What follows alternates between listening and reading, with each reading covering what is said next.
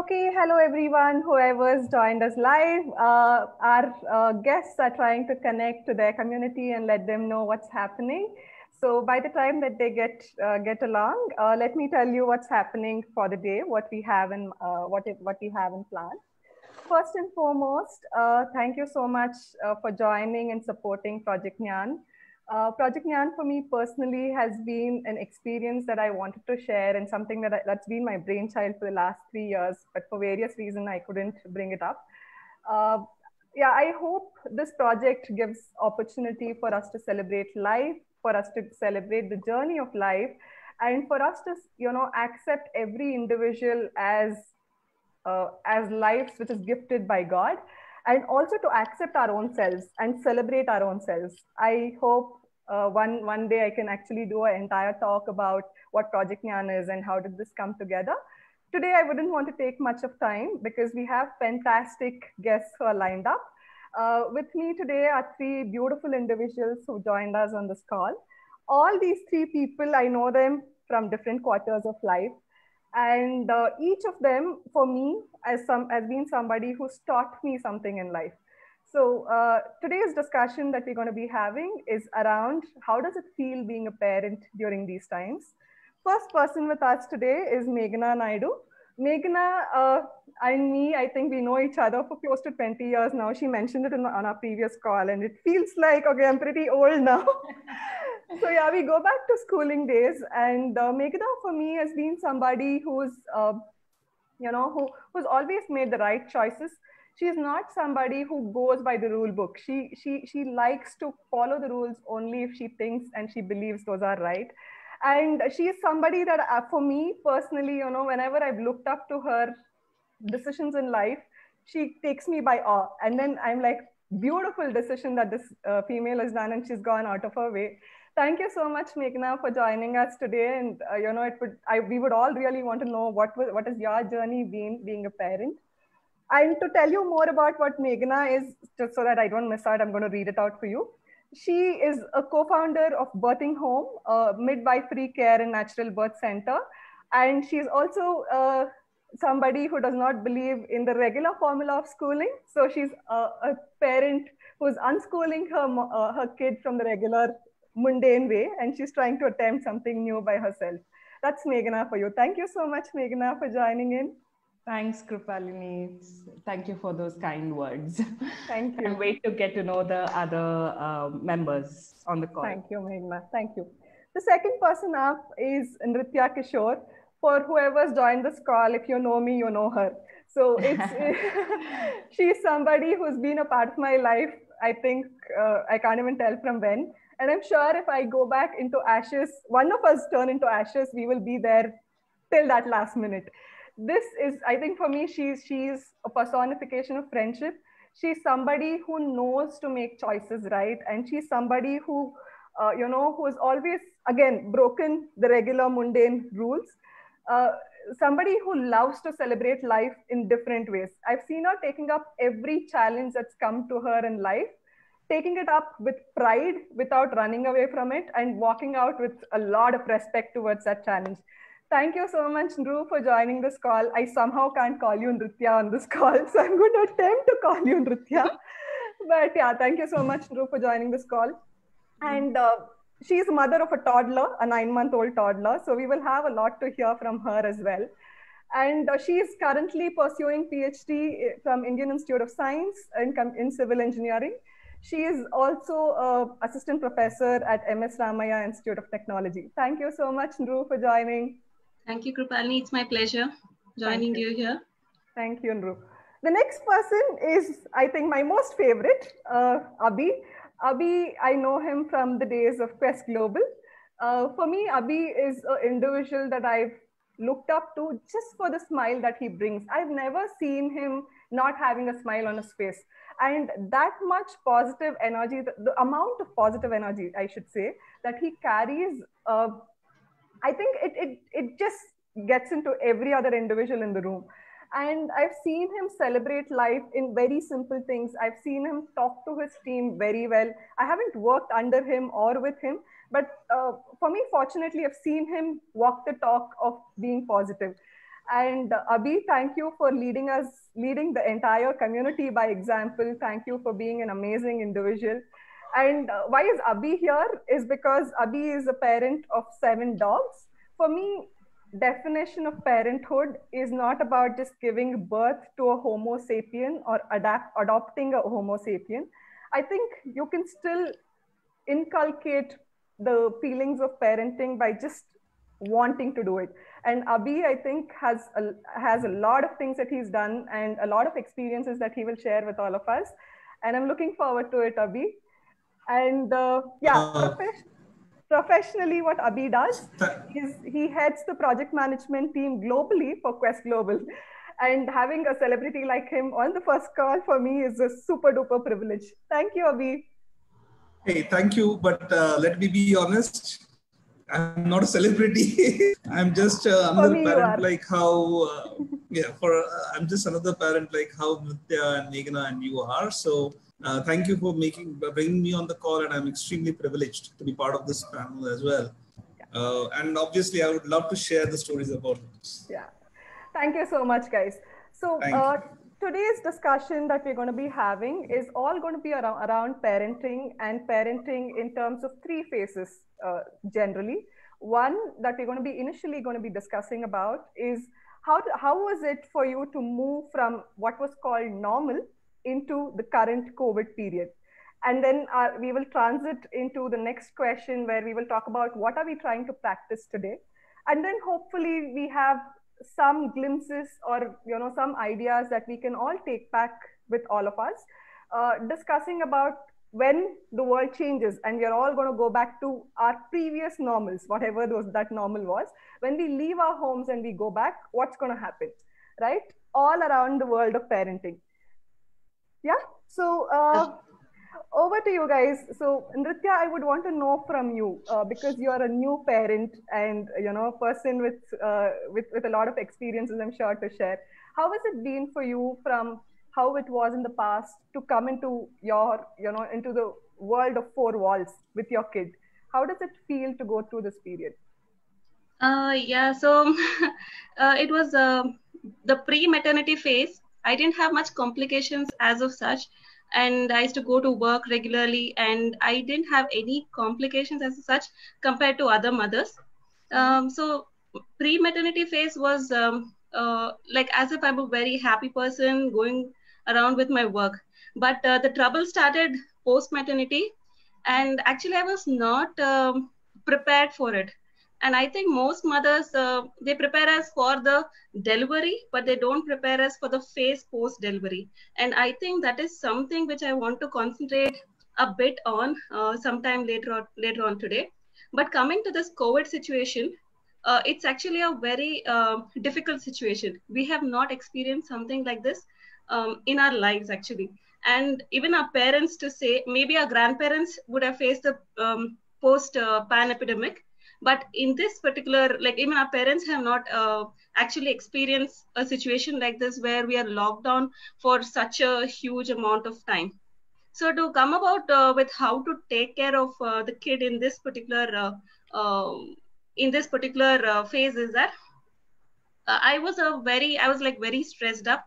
First thing, I was very stressed because of a lot of work pressure because I'm a working mom. So the first 6 months since I was on a maternity leave, it was like difficult for me. But because I had a good support system at home where my parents were around and even my husband was around taking equal responsibility, it was like a manageable situation. But things turned haywire when I started getting back to work. Though my institute was like very supportive in terms of providing me with flexible timings, I used to have a lot of trouble taking care of the baby, spending proper time with him, taking care of myself. There have been like times when I do not have time to eat food.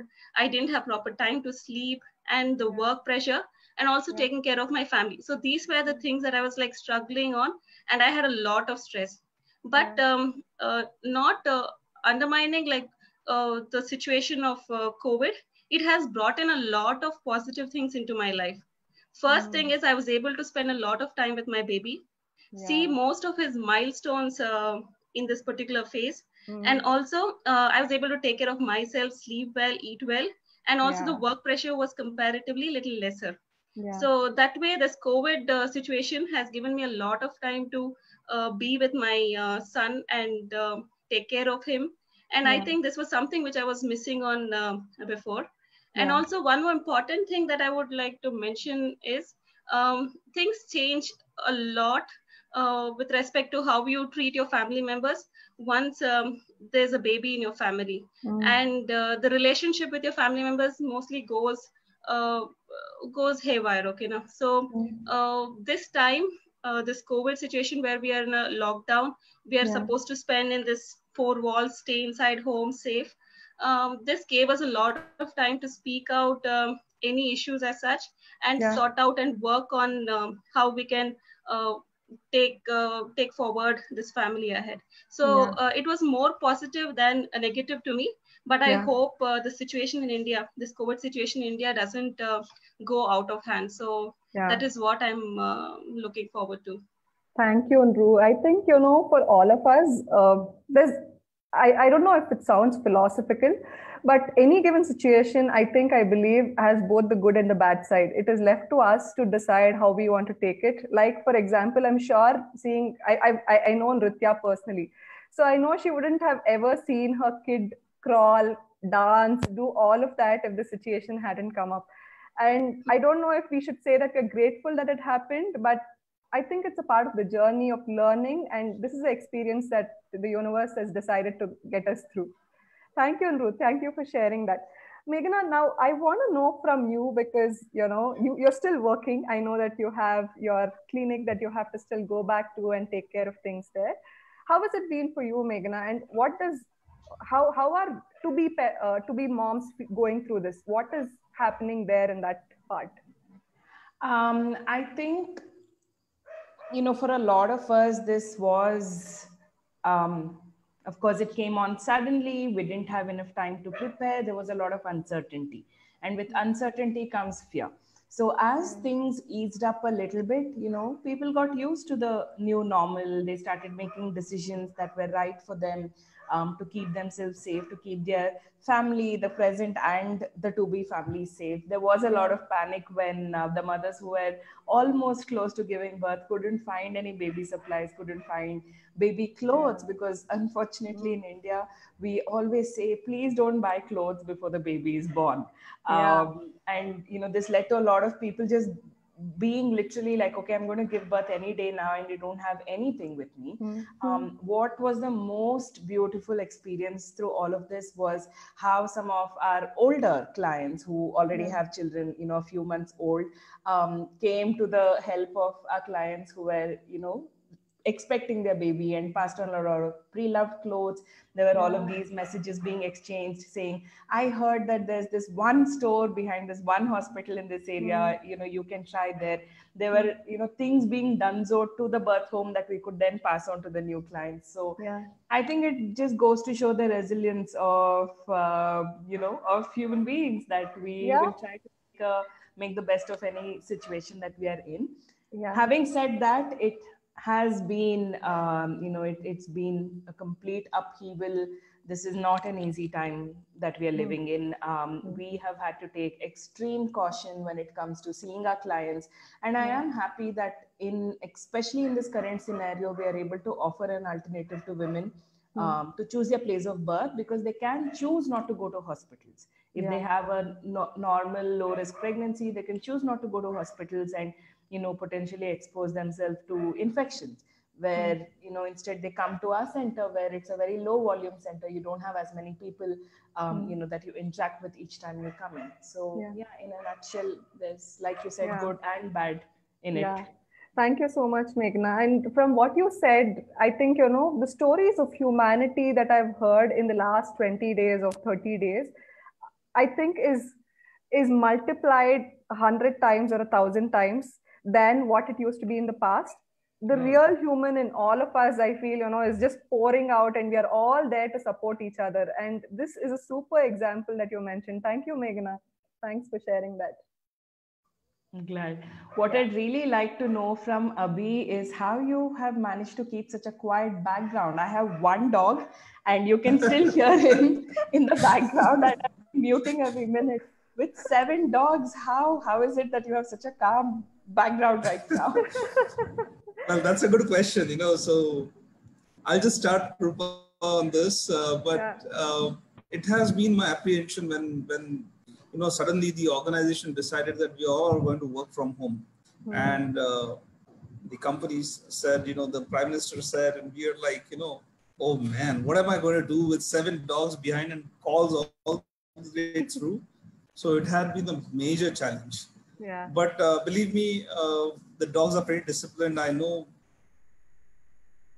the one thing that has helped me is realization of what my wife goes through the entire day. Yeah. Abhi, is there an issue with the bandwidth? Yeah, I would suggest, Abhi, that you turn off the video because it looks like there's an issue with the bandwidth. Yeah, and then I just did that. Yeah. I just did. So one of the thing was the realization that I had what my wife goes through on a daily basis. Typically we all say, corporate life is the most busiest. Yeah. Corporate life is the most stressed life. But, managing 7 dogs, and now I have also 4 pups to add to that, Siberian Husky pups. Yeah. So, it is like quite a handful of job. But, wow. but yeah, I mean, on a positive note, quite honestly, it has been a fantastic experience of being at home. One is realization for me, but more so, what we could really see is the dogs. How did they accept me at home? There was a time when I said to my wife, maybe the dogs are going to say that, boss, my master has lost his job and he's going to be at home. Are we going to be fed or not? Yeah. But no, I think they're extremely happy with my wife and I both being at home for all through the day. Yeah. And quite honestly, they are the stress busters. Yeah. So from what as a difference I see, Meghna, is when I used to go to office, I have no one to talk to but to my team members and only work. Out over here, I would possibly talk with the dogs more, and they become my intermittent stress busters. And that helps me a lot in my productivity to go back and work more. So it has been, in my view, it has been an extremely positive change. So for them as well. I agree, Abhi. I think, you touch based on a lot of things. And for me, especially, one thing that I wanted to also talk about to the community out here is, humans make a decision of wanting to have a Homo sapien baby for various different reasons. And I don't see that people really acknowledge, petting and parenting a pet is also almost equivalent to that, right? And taking that effort of having 10 kids at home or 7 kids at home that you have, kudos to you the way that you're managing. I think that's fantastic, Abhi. Thank you so much. Is there anything that you want? Is there anything that you want to add, Abhi? Saying, how has... Yeah, sorry, go ahead. Go ahead, Abhi, yeah. No, I said that credit goes to my wife more than me in taking care of them to a very large extent. So. Yeah. So is there some tips that you are trying to follow, Abhi, especially because, for me, who's a dog parent, I really want to know, what are you doing? Are you able to take your dogs out and exercise, or are you not able to take them out? And how are you keeping them physically active? I think that's a challenge for most of us. Nruthya might be a little spared because, she has a toddler, but the rest of us, I think, we still have to keep our kids physically active. So what is it that you're doing? Yes. So yes, so one thing is we have learned a lot from the dogs. Okay? They are more of a giver than a taker. For all those people who are aspirant pet parents or who want to think that, hey, should we even go for a dog or a pet in general? I've seen that any animal, for that matter, never harms you on themselves, by themselves. Unless they have a threat from you. So as with the dog. Yeah. So what we have really learned is they're more of a unconditional love giver than they expecting you to do anything more for them. They only expect love, petting, and all that stuff. I totally and agree. as I give as an example to a lot of people, okay, and no offense to Nruthya or Meghna, but I always say, that, once your kids grow, human kids grow, once they start their routine life of going to school, college, they would, there is a point at times when they're going to say, hey, I have my friends and I'm going to spend most time with them. Okay. Or I have my tuitions, I have my college work or school work, and mama and daddy has come home and I don't have time, but I have to complete my assignments. So I don't give time. What I've learned from these dogs is that any time that I've returned at home, whether it's midnight or my long tours to the West, they have always expressed and shown their love. They jump with joy. And the extent that, one of my dog, which is no more there, but he had no energy in him. But the moment he used to see me, God knows where he used to gather energy. He used to just walk and greet me. The first thing he would do was to walk and greet me. So, I think even my wife goes out. The first thing is they are very alert that, we want to come and greet you first. So that's the best thing that a dog can give. That's my promise and commitment to you guys. Okay. But on the other hand, it's a very valid question on how do we handle current situation because there's a lockdown. So fortunately, I live in a gated community. So I have this is a 26 acres layout. So we have about 5 kilometers of a walk. And there are certain play areas. So within the layout, we have areas to kind of walk through. I have also seen, or I have my friends who do not get the opportunity to walk their dogs. So my recommendation would be even to kind of play within the house to keep them active. So this is the right time to spend most time and give to your pet so that, they also revert back to you with a lot of love. So you play with them, even small toys, fetching a ball can be played at home or on the terrace. Also, there are lots of games, mind games that dogs have. Fetching, searching the food item within some of the blocks where you have hidden it, and they do it extremely smartly. So there are lots of mind games that we can use to kind of keep their energy levels high and also equally consume their energy, because dogs have a lot of energy in them. And they have to break open that energy, otherwise they become destroyers, right? So it's important. This is a fantastic time. We can all spend time with them. There's also another suggestion I would do is have cycling. If you can cycle your dog for a few meters, it would be a good run for him. So there are these kinds of activities that you can keep the dogs very busy and active with. Or you can do search games. So you hide a toy of his somewhere in the house and you ask them to search, and slowly they'll learn that command of search and they'll start sniffing around the house, exactly stop or try to fetch that area. So it's like fun games, Yes, I in fact have tried that search game, Abhi, and I think it has helped. So for a lot of us, I think a lot of tips, especially that you told us on, how to manage, especially dogs. Nruthya and Meghna, I would want to know from you guys, what is it that you guys are doing and how are you keeping them physically active? I have a lot of toys. So in each and every room, there are a lot of toys. And we do not have a pet dog at home, but there is a dog in our apartment, and my son loves the dog. Every morning he has a routine. As soon as he wakes up, he cannot actually say the word doggy, so he says the word oggy, and he waits for us to take him out. We do not allow him to touch the dog because it's not somebody's pet, and he's not so well taken care of. But we always are around the doggy, and my son loves the particular dog. And I actually want to ask Abhi and Meghna, is it a good idea to have a pet, adopt a pet, so that my son can grow along with a puppy? I would actually say it's quite a big responsibility.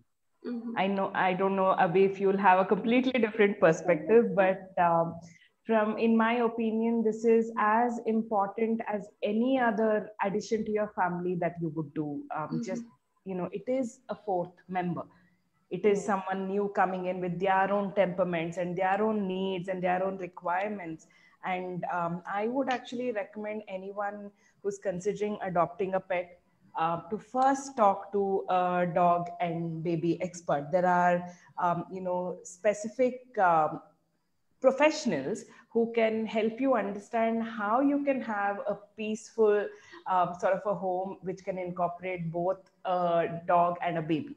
And many times we see, for example, pregnant clients who already have a dog who haven't quite thought about what is going to happen when there's a new baby added to the mix. Or you have, parents with young babies like yourself, Nruthya, who also adopt a dog, but just like having a baby, are not quite prepared for what it really means. So yeah, I think that's you my two mentioned that cents. very well, Meghna, especially because, you have to be prepared to even bring a dog home. I think, Nruthya, it's a journey that you have to go through, like how you went through pregnancy. I'm sure it's a journey. Isn't that right, Abhi?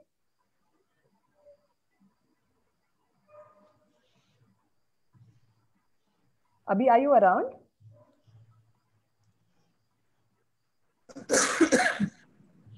Well, yes. Am I audible? Yes. Yes. Okay.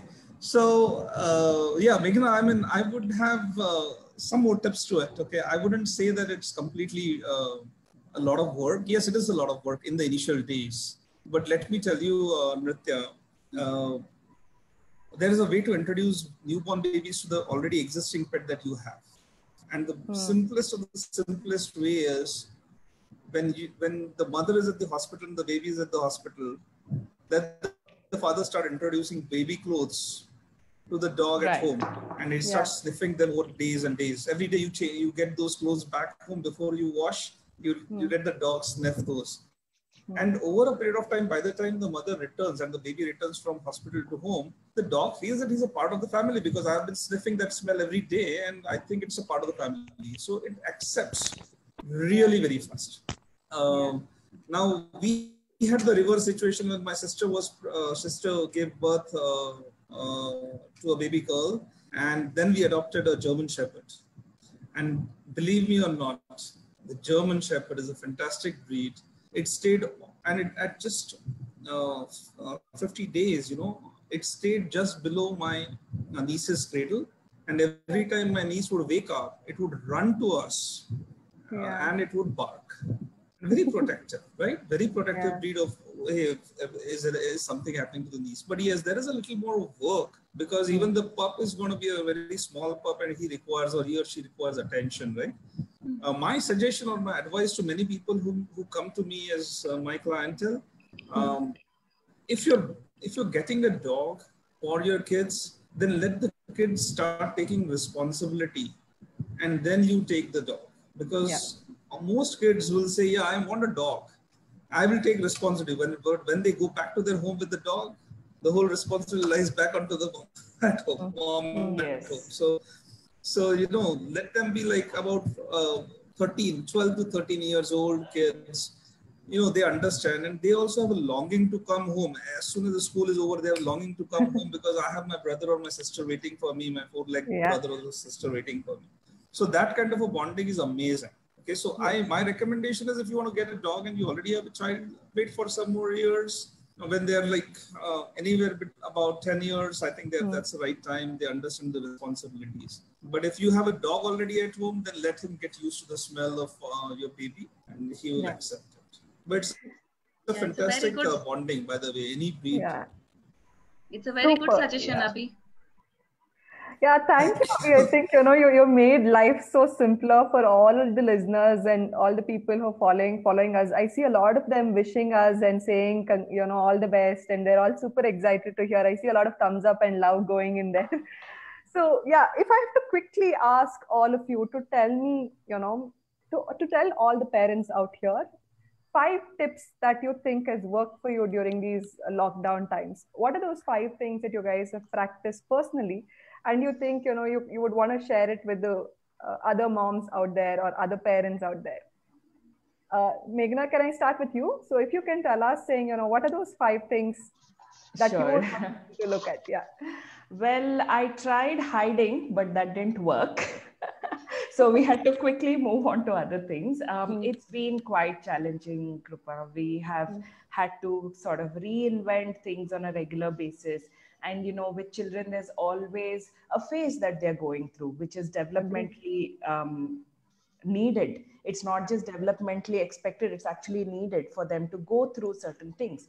And it starts as early as 2 weeks. You have babies who've been doing one thing, and suddenly a 2-week-old is behaving like a completely new baby, and that just continues throughout till their adolescence and even further. So I have been lucky to have a really good support system. I have very understanding parents and in-laws, and I have friends who have been in the same boat as I have. And I think what was most important to me, I wouldn't even say it's 5 tips, but what was most important to me is knowing that it's okay to be vulnerable, knowing that it's okay to not have it together all the time. That you can also, as a mother, experience anger, frustration, helplessness, and only when you're vulnerable and you're asking for help, you'll get that help. We often try to make it seem like everything's perfect. For example, the introduction that I sent you, I thought about it for a very long time. What am I?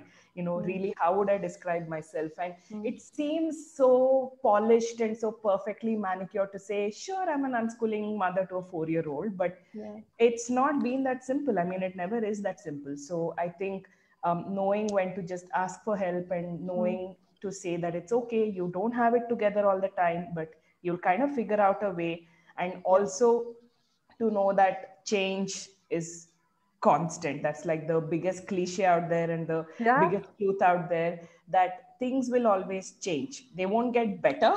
They may not get better. We don't want to especially tell new parents this, don't worry, in a few months things will get better. No, there's always going to be new challenges, but they will change. And I think that's very helpful when you feel very stuck and you feel very locked in, to know that things will change. So that's my takeaway from what you said, Meghna, is that beautiful line of, it's okay to be vulnerable.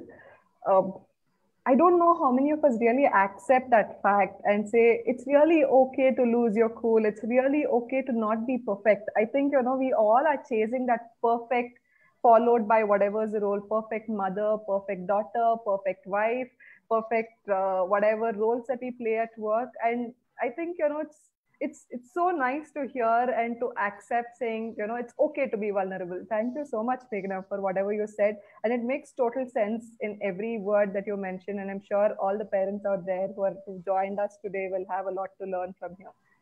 Before I go to the next participant, I want to let the community watching us know that we will be taking questions from here. If in case you have any questions related to parenting, please do put it up here. Whatever that any of the 3 of my guests know or I know, we will for sure try and attempt and try helping you out there. Yeah. Thank you. Nruthya, over to you. 5 tips that you want to give. What do you think has worked? So as I was mentioning earlier, the baby, once you bring in the baby to this world, there are different phases of its life. Say the first 3 months is different, then the next 3 months is different, the first year is going to be different, and each such phase will have its own requirement, and it's very challenging as a new mother, and we are absolutely not prepared for it. And at this time, the support system is one thing that is most important. So for me, in this lockdown period, what I found was like very important is to communicate.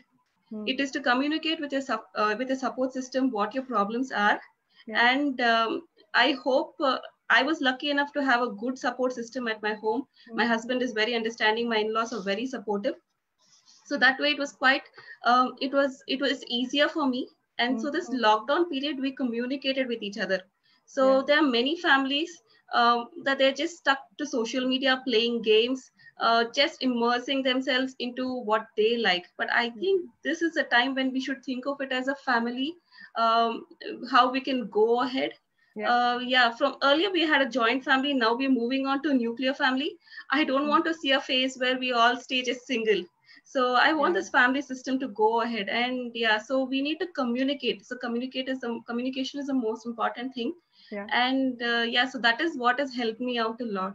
So we communicated our problems, and they were very understanding. And yeah, so I would say at least the remaining lockdown period, people should communicate with their family members, spend good time with them, and enjoy little things in their lives, and continue doing so even after the lockdown period has been removed.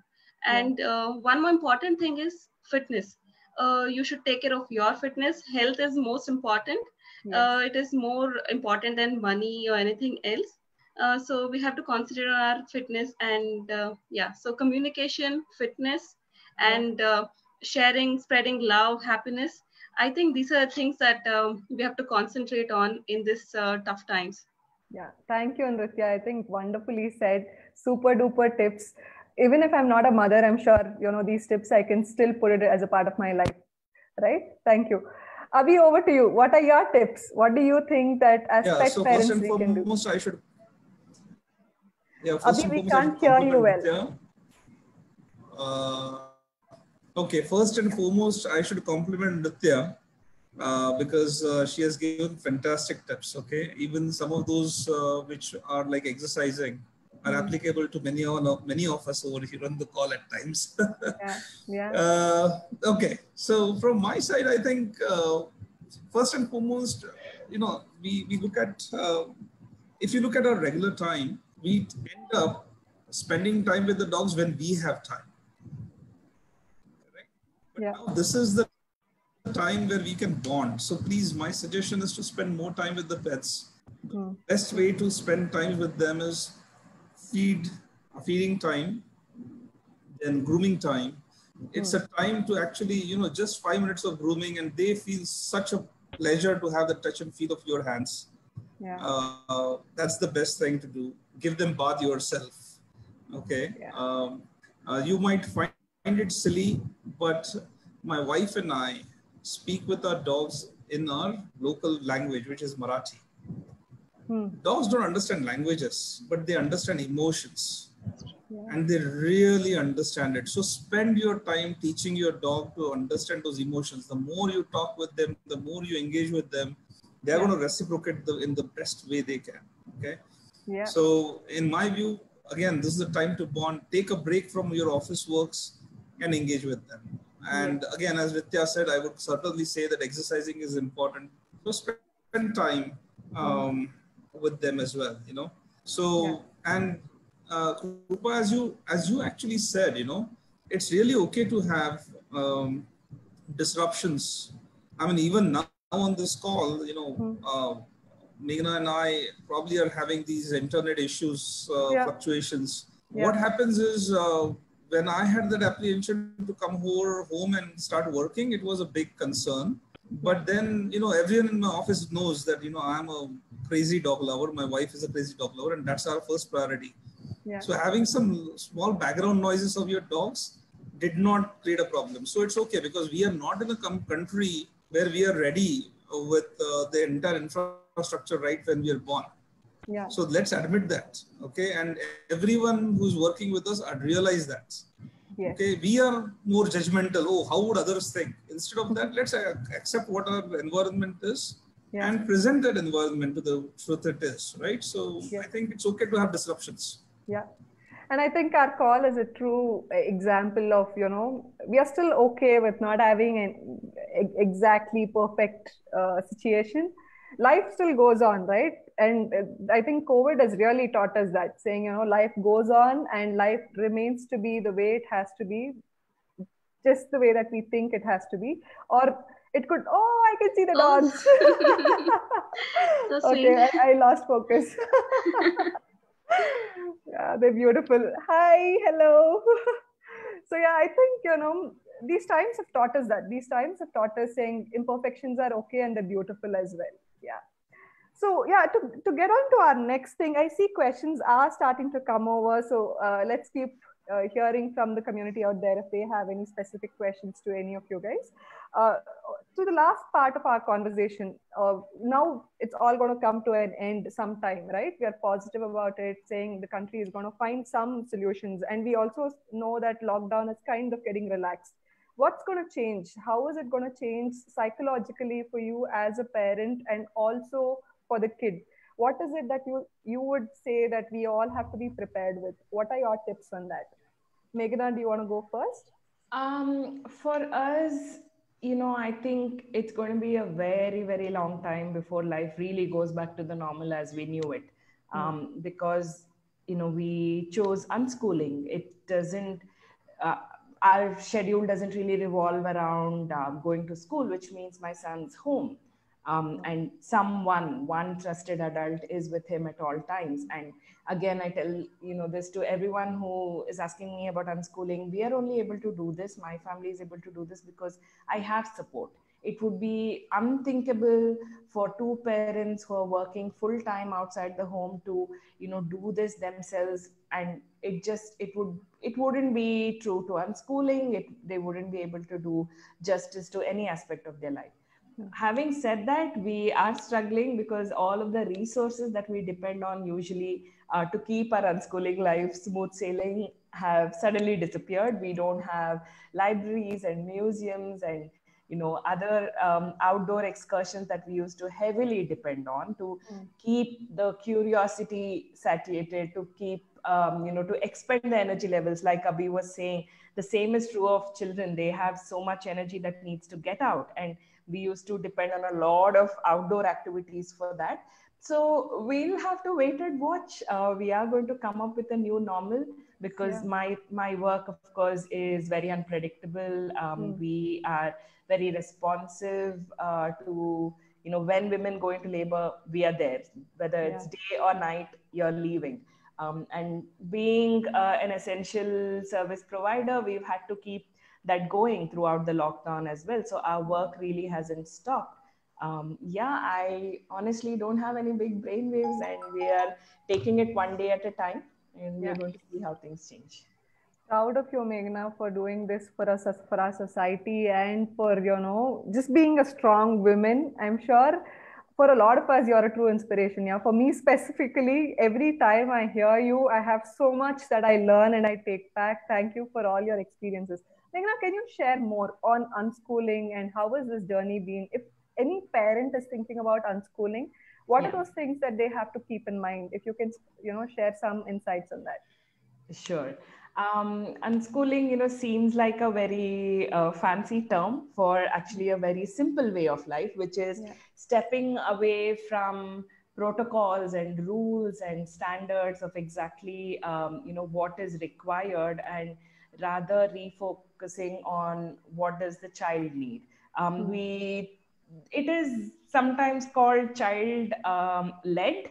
I would actually say, that from everything that I've read and learned and practiced, it's child centered. So you're centering your life around your child rather than, just letting them have a free reign and just go absolutely nuts and go bonkers. That's not true, but it is child centered. And in very simple way, very simple example, that would mean thinking about what is my child interested in right now and how can I fuel that curiosity, rather than saying, okay, I need to do math for 2 hours and need to do science for 2 hours and then move on to languages. There are many, many variations of unschooling and homeschooling, and it's a huge spectrum.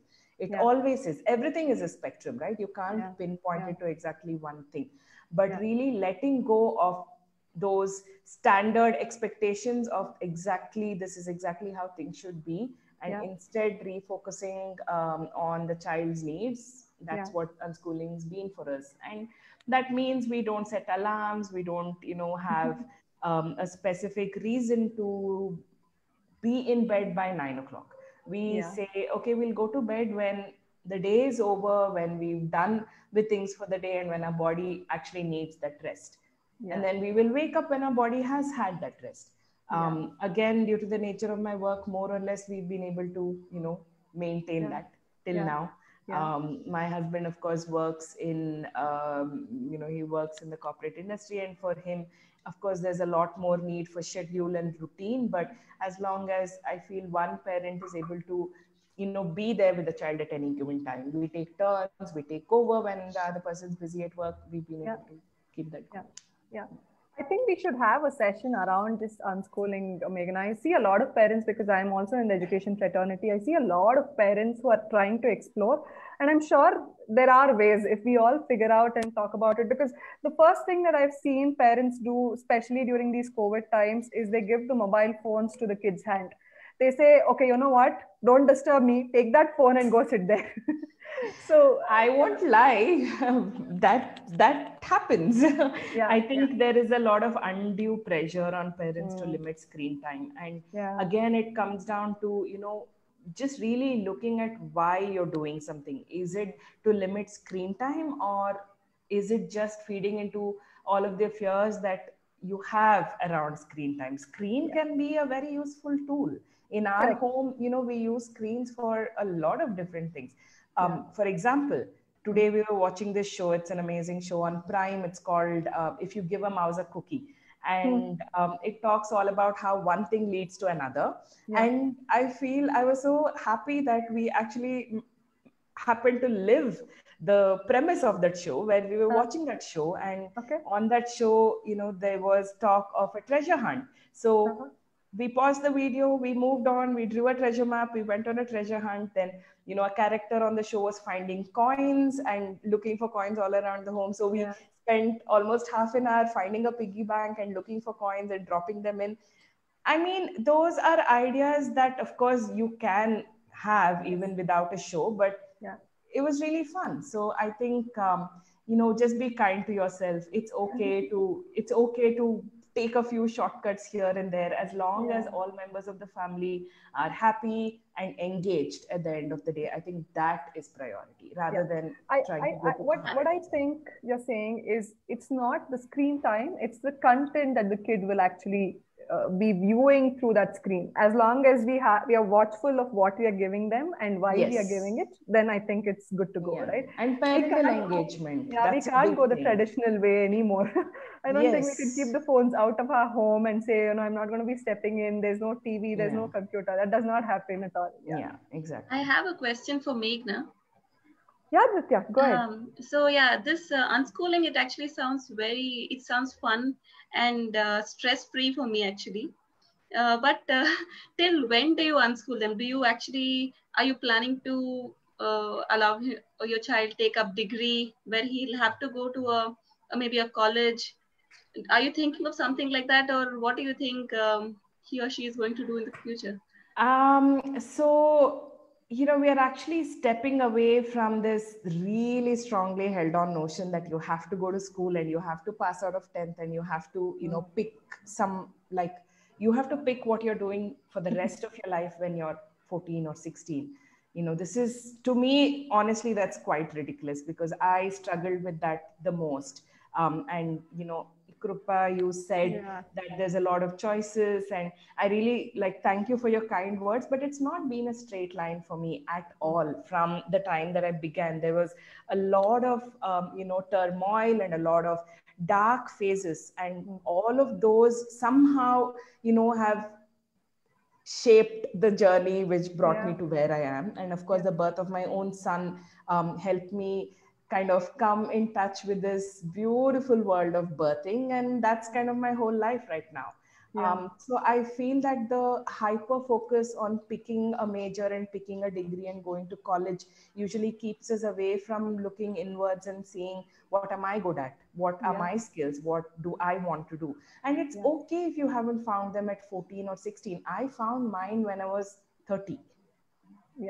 And that's a long time for someone to apparently be without the thing that you're going to do for the rest of your life.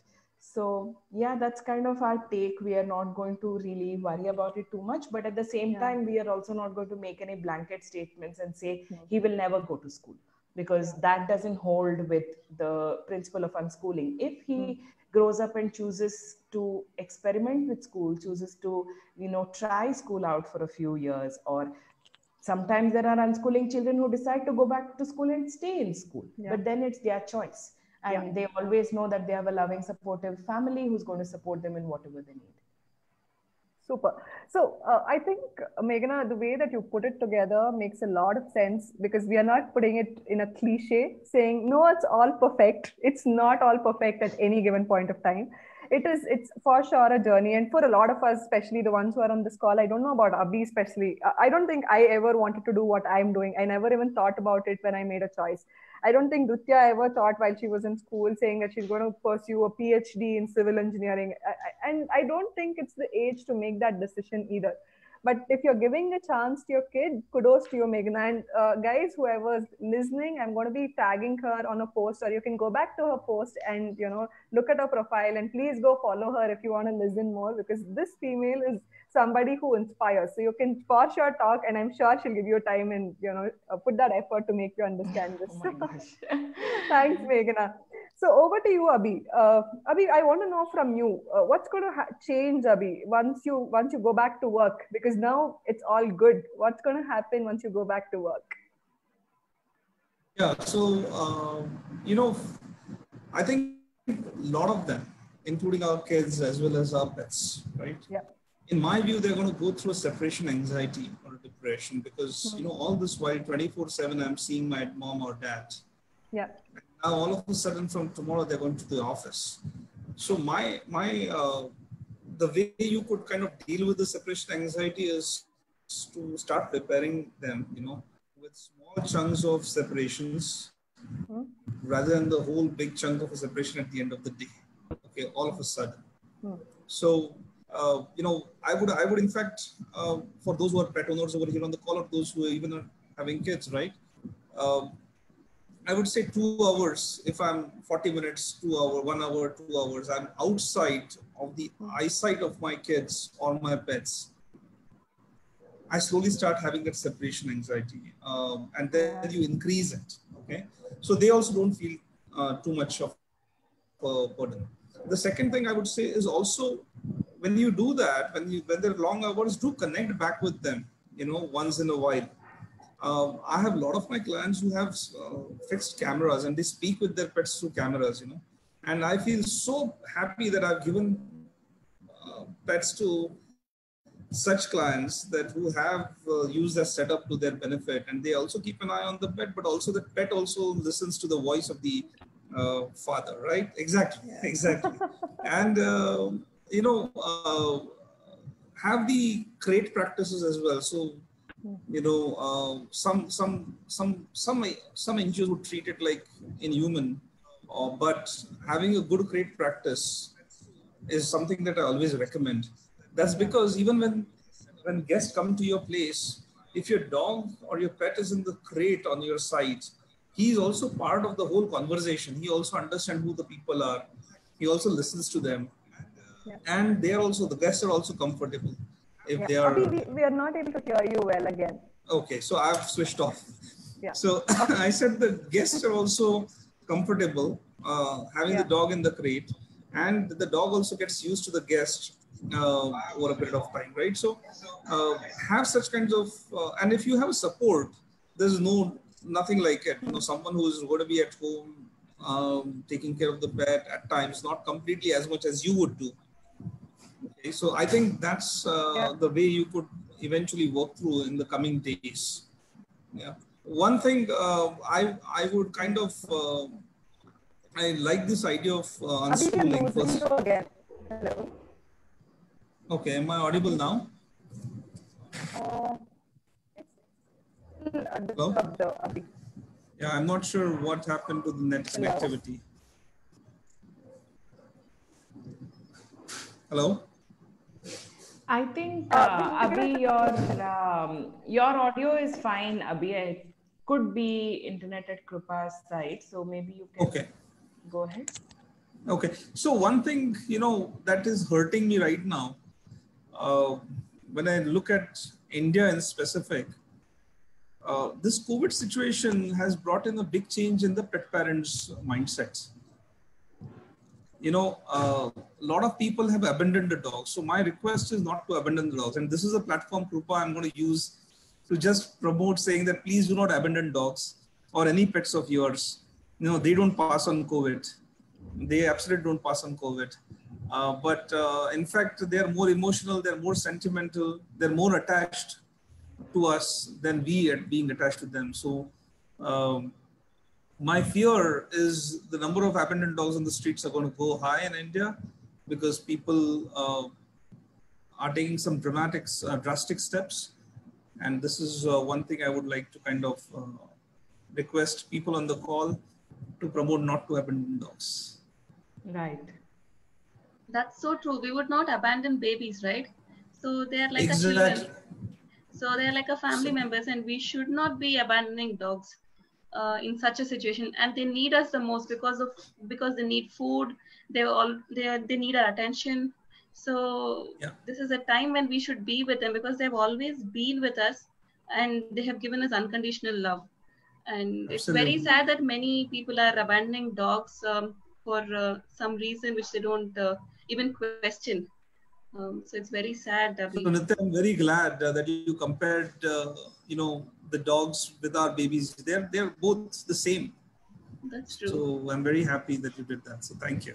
For me, if at all I bring in a dog, it's as equal as my baby. So it's equal responsibility. So I would never differentiate between a dog and a human baby. Absolutely, absolutely. So I think Krupa is still struggling to get onto the.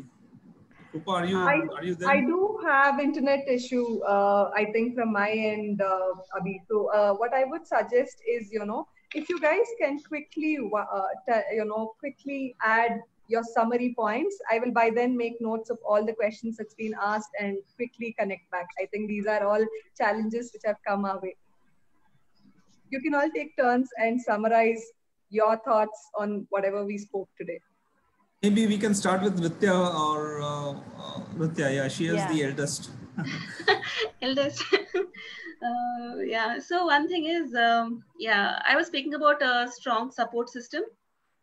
This is a time when we need to communicate with our family members and communicate our issues and try to plan things for post-COVID times. And one more important thing is, as parents, both the parents should take equal responsibility of the baby. And it's not only the mother's responsibility to take care of the baby, and even the father should also take care of the baby, which I don't see in many cases. So that is one more thing. And one more thing which I wanted to mention is we need to not only prepare expectant mothers to delivery, we also need to prepare them for the post-delivery phase. At least for the first 2 years post-delivery, we should tell them what it is going to be like and prepare them for it. Otherwise, it's going to be like many first-time mothers go into depression because they don't know what is happening.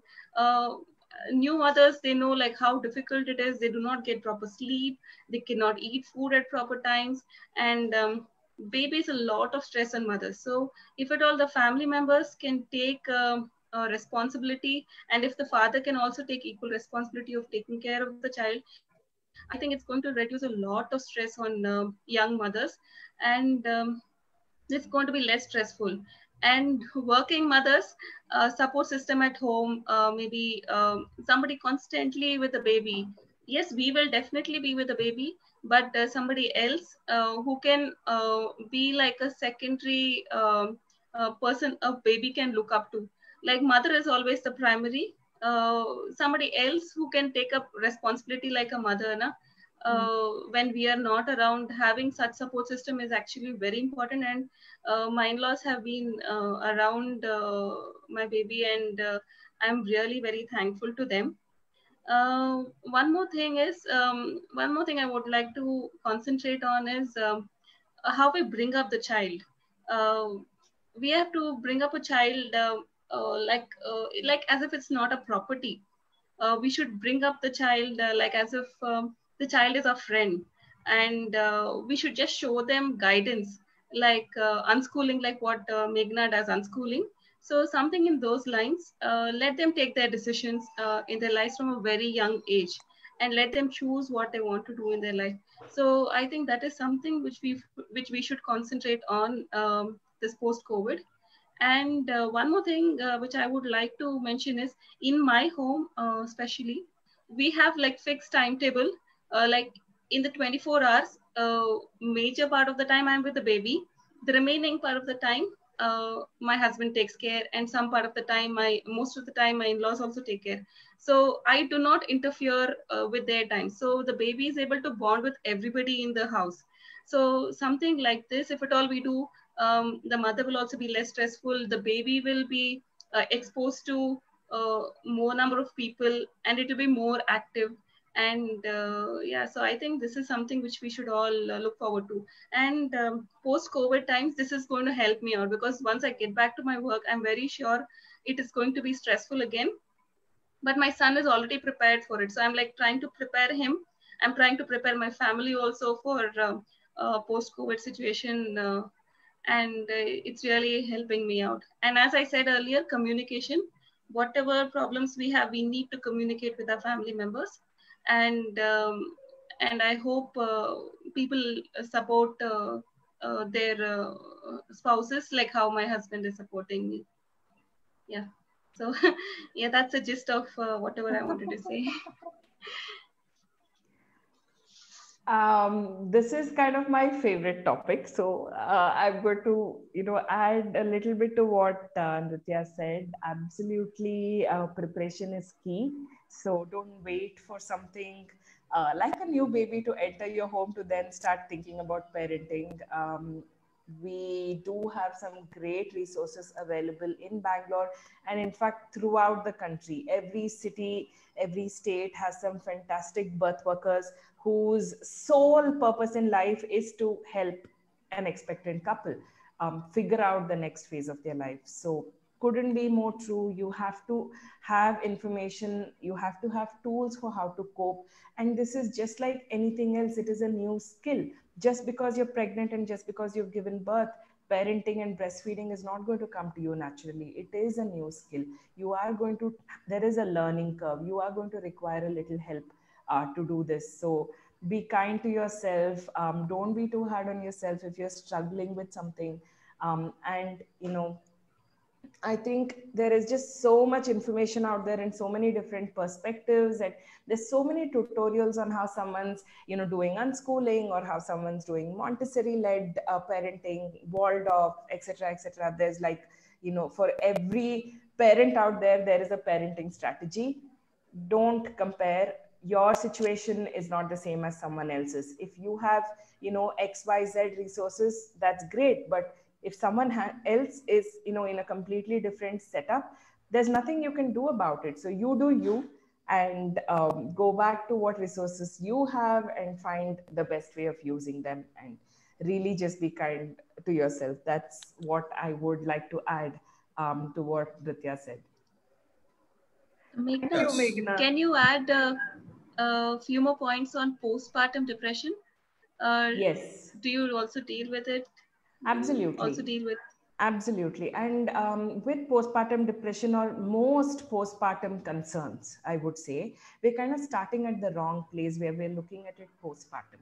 That's the biggest problem in the system. That's the biggest gap in the system right now, where most breastfeeding problems or postpartum problems like postpartum mood swings or depression, that it can be different if we are addressing it during pregnancy itself. And of course, midwifery care and natural birth is a great beginning to making sure you don't have all those issues. Having said that, I know that not every woman in India is able to access midwifery care. So what do, people who can't access midwifery care for any reason, either, you don't have a birth center in your city, or you are unfortunately dealing with a high risk pregnancy where it won't be safe to give birth in a center. What do you do then? Even in that situation, you do have amazing birth workers. Start when you're pregnant. Don't wait for things to go wrong to then correct them. And this is very true of therapy as well. We see therapy and counseling as an SOS, as a last minute resort. But I always like to use this example, because we do in fact talk to a lot of new parents or pregnant couples about this. And I always like to use this example of, if you have a worry and you're able to deal with it in the normal way, you're able to sort of, go take a walk or go spend some time with friends or spend some time with pets, and that worry goes away. Excellent. You're in control and you're doing well. But if you have a feeling that is staying with you, that is not going away, in spite of doing the things that you've been, everyone tells you to do, and it's not going away, that is the time to talk to a professional. Don't ignore those feelings that stay with you and don't go away. It's always nice to, the cliche again, a stitch in time saves nine. It's absolutely true. Do it when you're still feeling a little bit in control, rather than using it like only when everything goes out of whack. So, hello. Yeah, this is my son here. So beautiful. Yeah, He's Tejas Arjun. Yeah. Hello. And he's 9 months old. Oh my gosh. Hi, Arjun. Yeah, I think he's a cameo for the entire thing. My entire friends group has been waiting for this guy to come over. Abhi, over to you for you to share your summary thoughts. Okay, so and then there are a couple of questions. I will take those with you guys.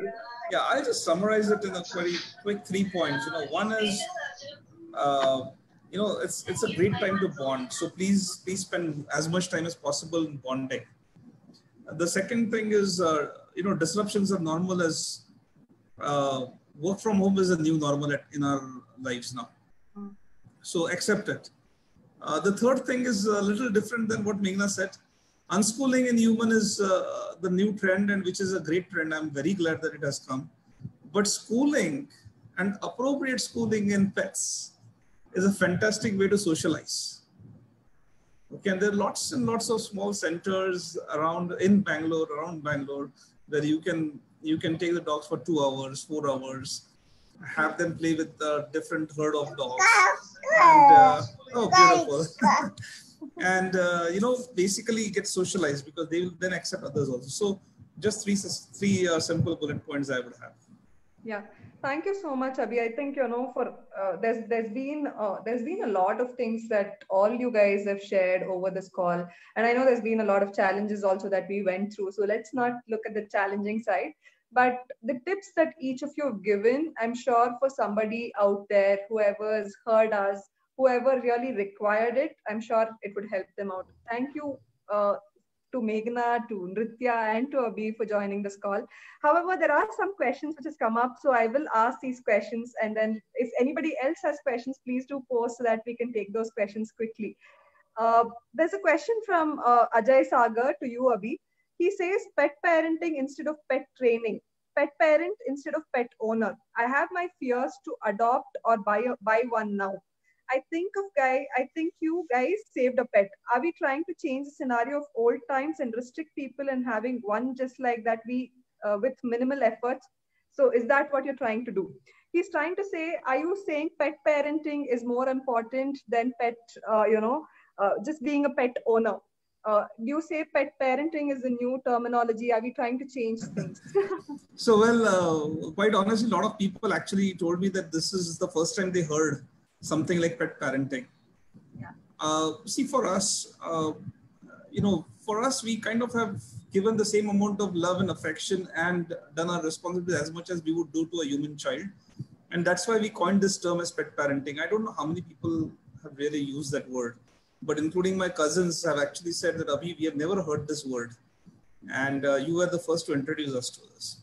Well, I would not ever demean pet training and pet parenting. Pet training is also equally important.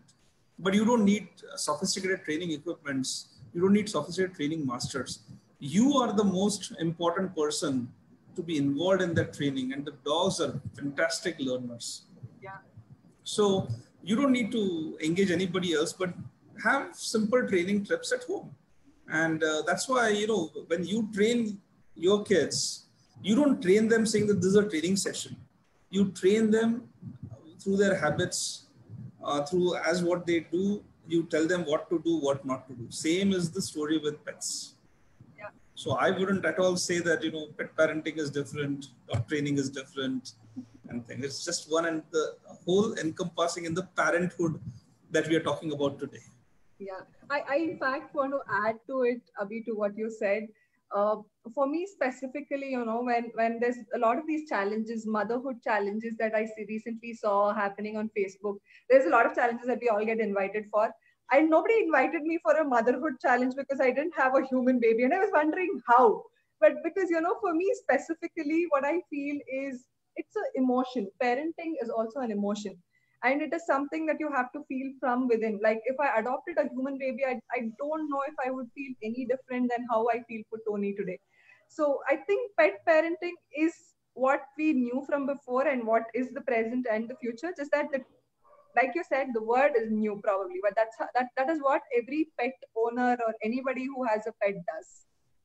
Yeah, and the word parenting, as Nruthya some time ago said, will we ever abandon our child if it has a problem, or if there is a circumstance? So that parenting word brings in a lot of ownership, responsibility, yeah, with us as a parent.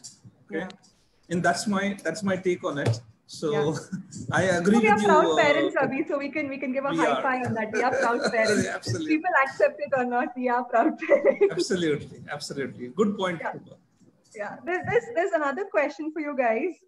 Anybody can take this question from the guests. How do you parent yourself in such times, in spite of being a parent to a child of your own, which itself is exhausting and time consuming? So I know this girl who's asked this question specifically. She's away from her parents now because she's staying in Bangalore and she's not with her parents.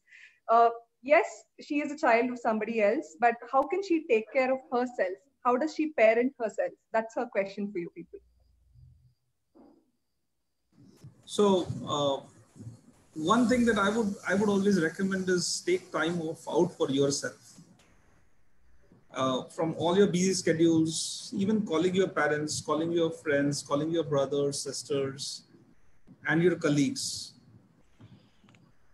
is all there. There's an important part of your life.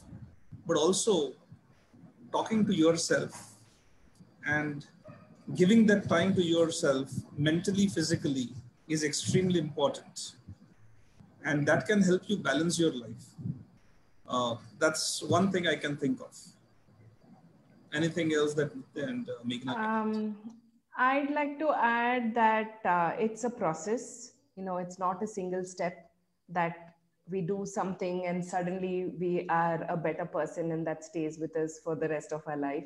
Everything that we do, whether it's the work that we do, we are constantly learning. So, it's like a constant journey that you're on, trying to figure out how to exactly do self-care. I know self-care is a word that's been thrown around a lot.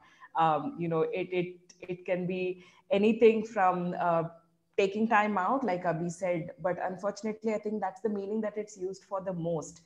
That just take out some me time and all your problems in life will go away.